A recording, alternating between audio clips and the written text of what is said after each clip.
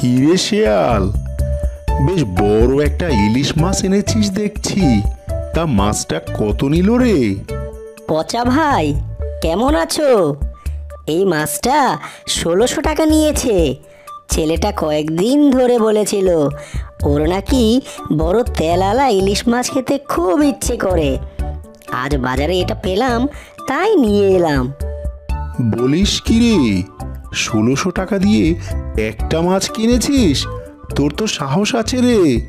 তা বাঘ মহাজন তোকে দেখা করতে বলেছেন, তুই যাচ্ছিস না কেন? কি আর বলবো পচা ভাই, গত কয়েকদিন খুব ব্যস্ত সময় যাচ্ছে, একটু ফাঁকা হয়েই দেখা করব। বটে, এখন বাঘ মহাজনের সাথে দেখা করার জন্য তোর হাতে সময় নেই। ঠিক আছে, শোনো পচা ভাই, তুমি একটু বাঘ মহাজনকে বুঝিয়ে বলো। আমি তো মহাজনকে তোর কথা বলবোই। তুই এখন ১৬০০ টাকা দিয়ে একটা মাছ কিনিস, অনেক ব্যস্ত, অথচ বাঘ মহাজনের ঋণের টাকা দিতে পারিস না, তার সাথে দেখাও করতে পারিস না। আমি তো মহাজনকে সব বুঝিয়ে বলবোই। শোন পচা, নিজের লেভেলে থেকে কথা বল। আমি কিন্তু এখন আর তোর মহাজনের কর্মচারী নই, যখন মন চায় দেখা করব। আর তোর মহাজনের টাকা পরিশোধের জন্য এখনো অনেক সময় বাকি আছে। যা এখান থেকে। ও, এই কথা, ঠিক আছে, আমি যাচ্ছি।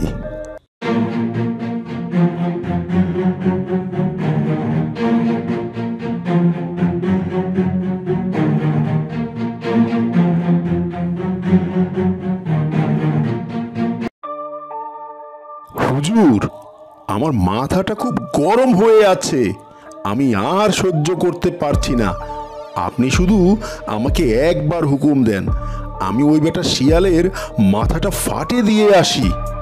কেন রে, তুই আবার শিয়ালের উপর এত চটলি কেন? শিয়াল আবার তোর সাথে কি করলো? কি করলো মানে?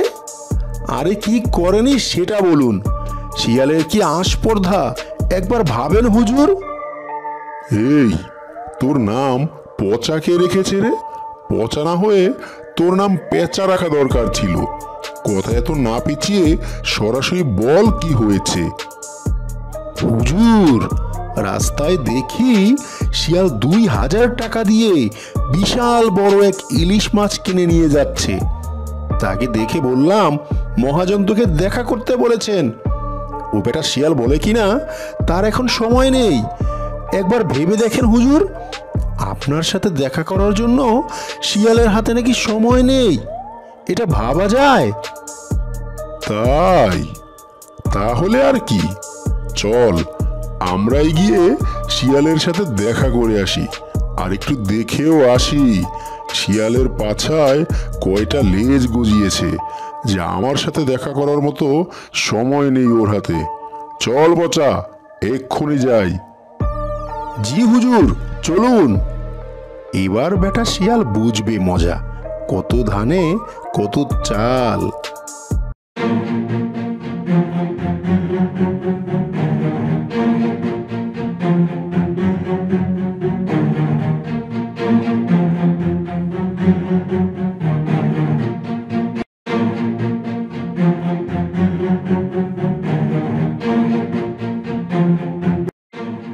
বাঘ মহাজন আপনি?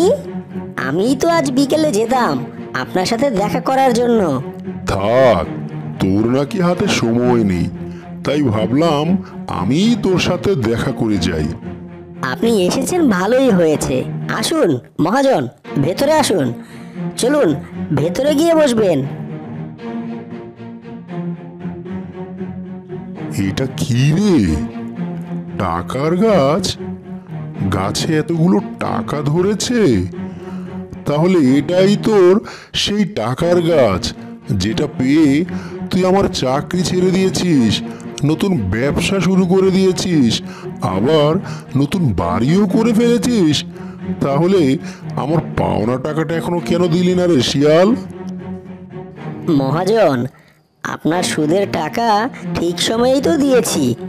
সেই হিসেবে যদি আর কোনো সুদ নাও দেই, তাহলেও আমার হাতে আরো 7 দিন সময় আছে আপনার টাকা পরিশোধ করার জন্য। চিন্তা করবেন না, ঠিক সময়ের মধ্যে আপনার সব টাকা সুদে আসলে পরিশোধ করে দেব। শিয়ালের কাছে এখন অনেক টাকা, ওর সাথে রাগারাগি করে কোনো লাভ নেই। আচ্ছা, সে না হয় তুই যখন ইচ্ছে হয় আমার টাকা ফেরত দিস, এর জন্য তো কোনো চাপ দিচ্ছি না। কিন্তু তার আগে আমাকে বলতো, তুই হঠাৎ করে এমন একটি টাকার গাছ কোথায় পেলি, কিভাবে পেলি রে? সে তো এক করুণ কাহিনী মহাজন, শুনবেন? তাহলে শুনুন।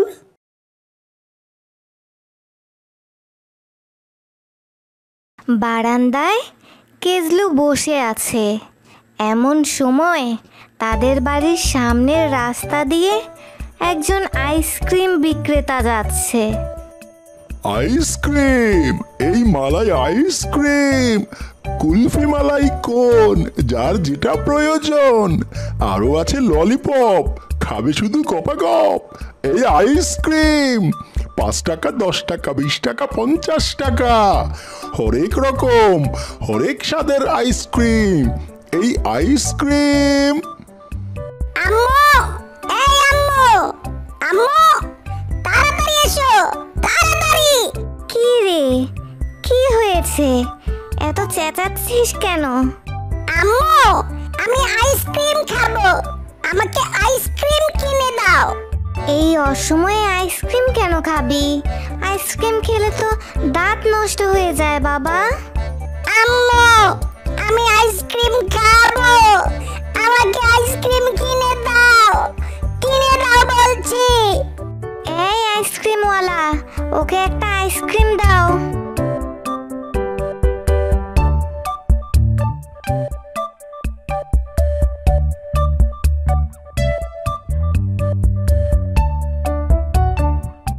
আইসক্রিম খাওয়া হয়ে গেলে ভেতরে এসো, মায়ের সাথে একটু কাজ করবে। আচ্ছা, তুমি এখন ভেতরে যাও, আমি আইসক্রিম খেয়ে নেই, তারপর আসবো।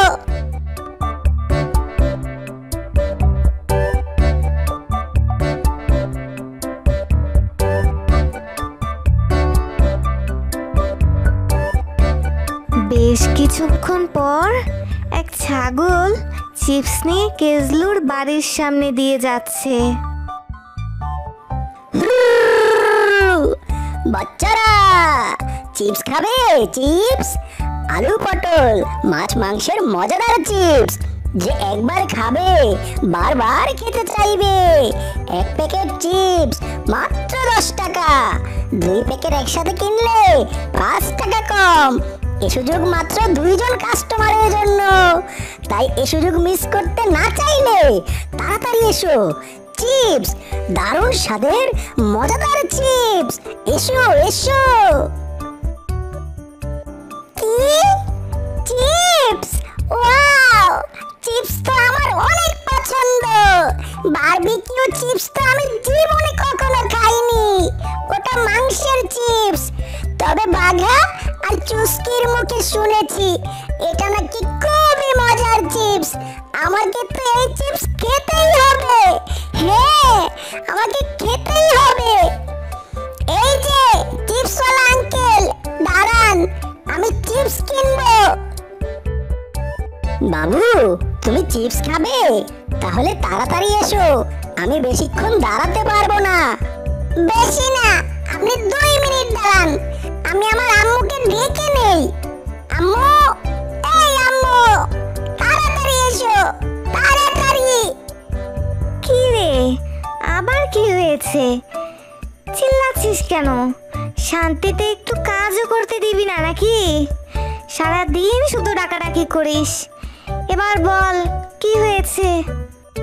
কি আর বলবো, কি বলতে চাই সেটা শোনার আগেই তো 10টা কথা শুনিয়ে দিলে, কিছু বলার মুডটাই তো নষ্ট করে দিলে।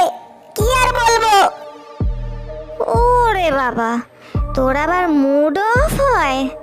আচ্ছা ঠিক আছে, কি হয়েছে সোনা বাবা, বলো। এবার ঠিক আছে। আম্মু, ওই যে চিপসওয়ালা, তার কাছে বারবিকিউ চিপস আছে। আমি শুনেছি এই বারবিকিউ চিপস নাকি অনেক মজা। আমাকে চিপস কিনে দাও না আম্মু। 2টা কিনলে 5 টাকা কম রাখবে, তুমি দাও। এই, তুই কি জমিদারি পেয়েছিস? তোর বাপের কি জমিদারি আছে রে, নাকি একটা টাকার গাছ আছে যে একটু পর পর তুই এটা সেটা কিনতে চাইবি আর আমি সেই টাকার গাছে ধাক্কা দিয়ে টাকা পেরে তোকে কিনে খাওয়াবো? আম্মু, 2টা চিপস মাত্র 15 টাকা। এর জন্য টাকার গাছ টাকা লাগে? তোমার কাছে তো 15 টাকা আছেই। দাও না আম্মু, আমাকে 2টা চিপস কিনে দাও। এই, কাল থেকে তুই তোর বাপের সাথে কাজ করতে যাবি, তাহলে বুঝবি টাকা কামানো কত কঠিন। সারাদিন বাড়িতে আরামে বসে থাকিস তো, আর একটু পর পর এটা খাবো ওটা খাবো, এটা কিনে দাও সেটা কিনে দাও।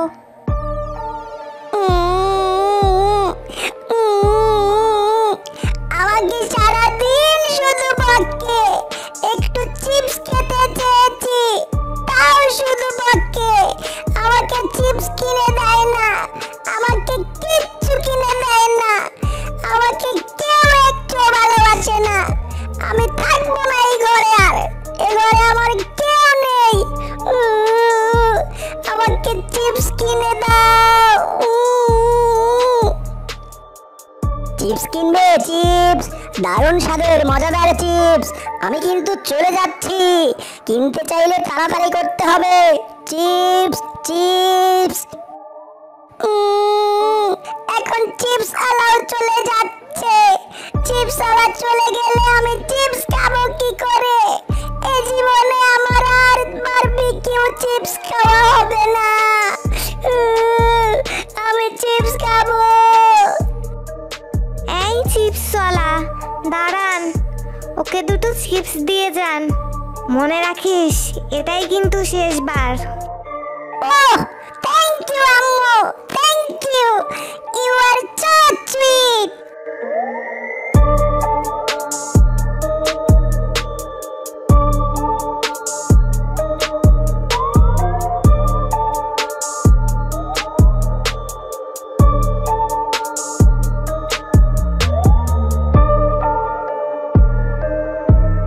মনে রাখিস, আজকের মতো এটাই কিন্তু শেষ, আর কিছু কিন্তু কিনে দেব না।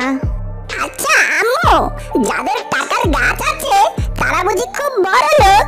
তারা যখন যা ইচ্ছে তাই করতে পারে আম্মু? হ্যাঁ বাবা, যাদের টাকার গাছ আছে তারা অনেক বড় লোক। তারা যখন যা ইচ্ছে তাই করতে পারে বাবা। ইস, আমাদেরও যদি একটি টাকার গাছ থাকতো, তাহলে আমি একটু পর পর খেলনা কিনতাম, চিপস কিনতাম, যা ইচ্ছে তাই কিনতাম। উফ।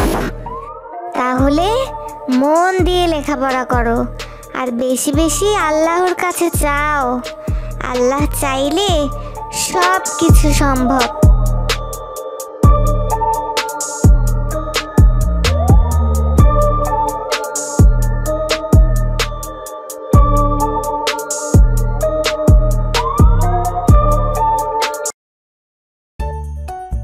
কিছুক্ষণ পর হঠাৎ কেজলু খেয়াল করে দেখলো চিপসওয়ালা যেখানে দাঁড়িয়েছিল সেখানে একটি পয়সা পড়ে আছে। কেজলু দৌড়ে গিয়ে পয়সাটি হাতে নিল আর এনে তার ঘরের পাশে মাটিতে রোপণ করে দিল।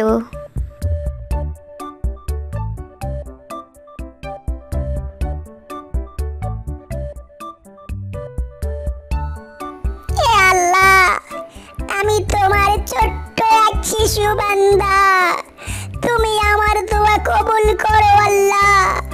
এই পয়সা থেকে একটি টাকার গাছ গজিয়ে দাও, আর তাতে অনেক অনেক টাকা দাও। আমাদের অনেক বড় লোক বানিয়ে দাও আল্লাহ।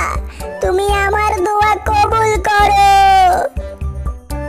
কেজলু দোয়া করতে করতে সেই পয়সায় পানি দিয়ে ঘরের ভেতর চলে গেল। ছোট্ট বন্ধুরা, মহান আল্লাহ তাআলা শিশুদের সব মনের দোয়া অবশ্যই কবুল করেন। আর তাই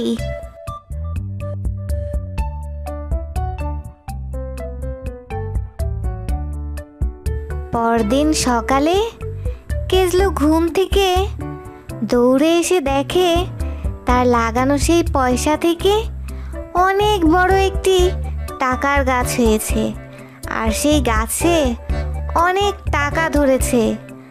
আর এভাবেই কেজলুরা অনেক বড় লোক হয়ে গেল। কেজলুদের বাকি দিনগুলো বেশ সুখে শান্তিতেই কেটে গেল। সবই শুনলাম, সবই ঠিক আছে। তাহলে এবার আমার টাকাগুলো দিয়ে দে, আর সুদ দেবার দরকার নেই।